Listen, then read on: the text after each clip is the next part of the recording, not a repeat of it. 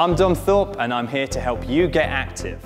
MS Active Together is an initiative put together by the MS Society to help people with MS get more physical activity into their lives. Now I know some of you might be daunted by the idea of exercise, but fear not, this workout's designed for people with MS who have mild to moderate symptoms, and I'm joined here by Koz and Samia, who both have MS, and they're going to help me take you through the workout today. The workout we're going to be doing is a balance and stability workout, and these exercises are going to help you get a bit more stable on your legs and help with coordination. Now, we're going to kick off with one of my favourite exercises called the sit and walk, and Koz is your man here. He's going to be showing you how to do it. So what we've got, before we go, we've got two chairs here at a certain distance apart. Now Koz, you're going to stand up and walk to the other chair, take a seat, and then repeat and go back the other way. So whenever you're ready, off you go. That's great stuff. Turn around. Now, guys, I want you to take a full seat, completely relax at the bottom, then come back up again and repeat and go back this way. Now, one of the variables you can do with this to either make it more challenging or slightly easier is to vary the distance between the two chairs. Now, we've got a moderate distance here, but you can increase that. Come on, Koz, let's have another one again. I'm going to get you to do 3 of these, please. Yeah, you can increase that distance and go as far as you're comfortable doing. But don't rush it and don't jump too early. We want to make sure you're confident at doing the exercise before we increase the distance too much. Take a seat. Good, let's have one more from you, please, Koz. So you can also increase the number of times you do this exercise as well. And I suggest you start with something that you're comfortable, but gradually increase the number of times you do this. All the way back, please. And you can do this anywhere, in your living room, in your dining room, or your kitchen. All you need is 2 chairs. Take a seat. Thank you. Okay, so the next one is the kneel to stand. Now, Koz, I'm going to need you to turn around. Samia's just chilling out for this exercise, but we're going to use a chair if we need it. And the idea is to start off kneeling, and then we come up onto one leg, and we stand all the way up, and then with the same leg going back down, we drop to the knee. So if you need support, we can hold onto a chair or anything, could be a sofa, step up, and then bring that knee back down, okay? So the first time we're focusing on our right leg, we're gonna go up, lead with the right, stand up fully, step back down with the right first. So we'll do this a few times. I'm gonna do 5 reps on my right-hand side, all the way up, bring that right foot back, down we go, that's it. And then one final time for me, all the way up, that's good. Bring it back down, and there we are. So we're going to lead with our left leg now. So left leg comes around forward, bringing up, stand up fully, and then the left leg goes back down. Great stuff. Okay, 4 more to go. Left leg forward, all the way up, and then left leg comes back down. And as I said, if you're comfortable using no hands, you can do it. Hands on your hips if you like. Step back down.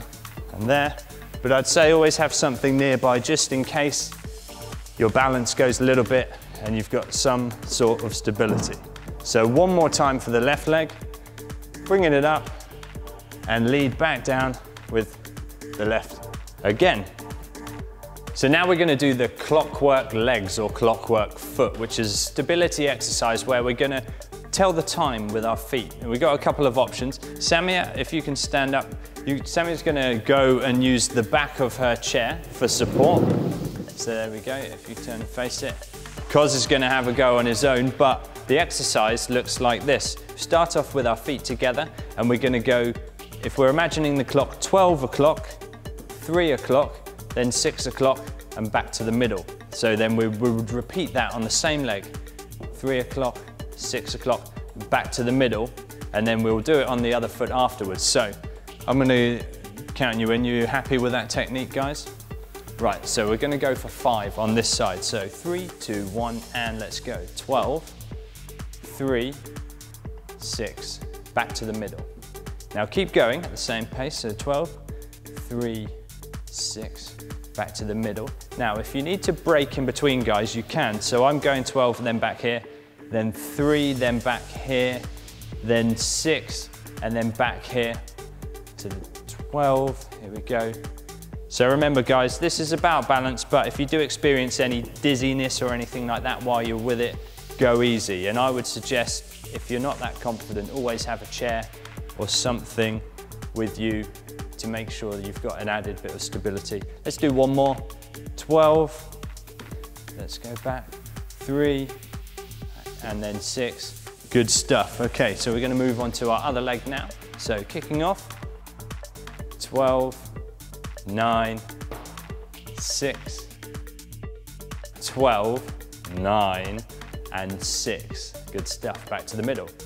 12, 9, 6. That's good. 2 more. 12, 9, and 6. Back to the middle. Last one on this side. 12, 9, and 6. Good stuff. So guys, go at your own pace and go at your own rhythm with this one. You can increase the numbers of reps with that if you're confident. So I would say gradually try and progress with that.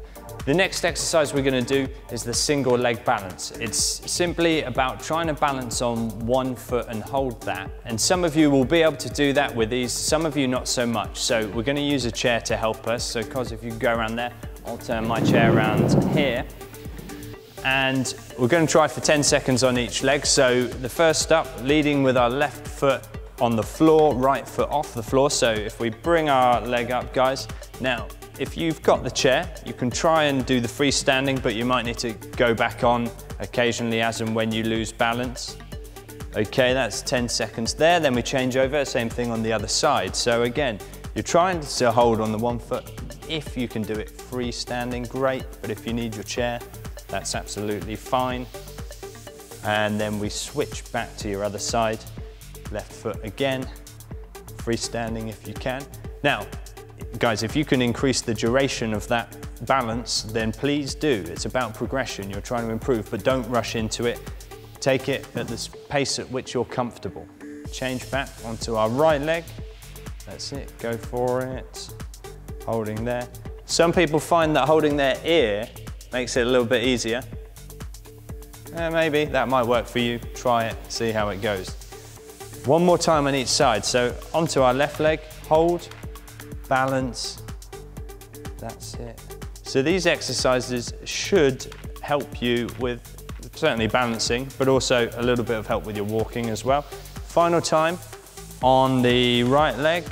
That's it, good job guys, you're doing really well. Keep holding.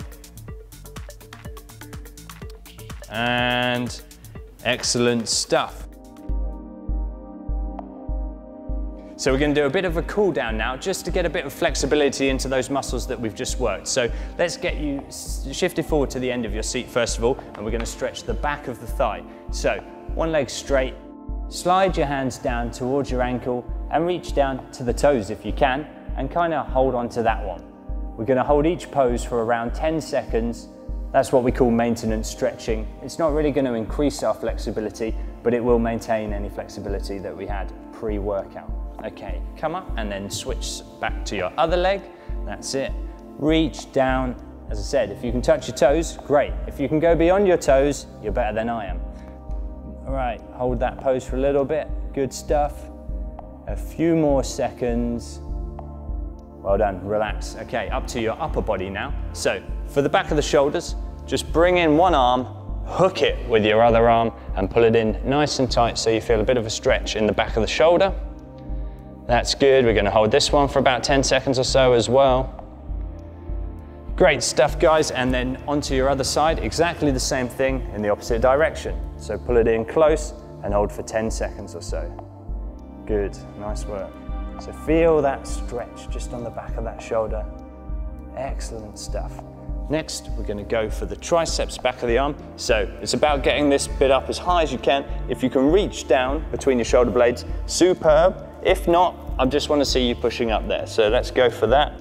A bit of help from our other hand. 10 seconds again here. And then we switch over, same thing on the other side. Right hand over, and good. Reaching down between my shoulder blades. Lovely stuff. A few more seconds here. And the last one, to stretch out our chest, we're just going to really open up our body. So take your arms out wide, sit upright, and really open up that chest. Lovely stuff. Okay guys, that's your stretch. You've done a great job, really good effort. I'll see you again soon.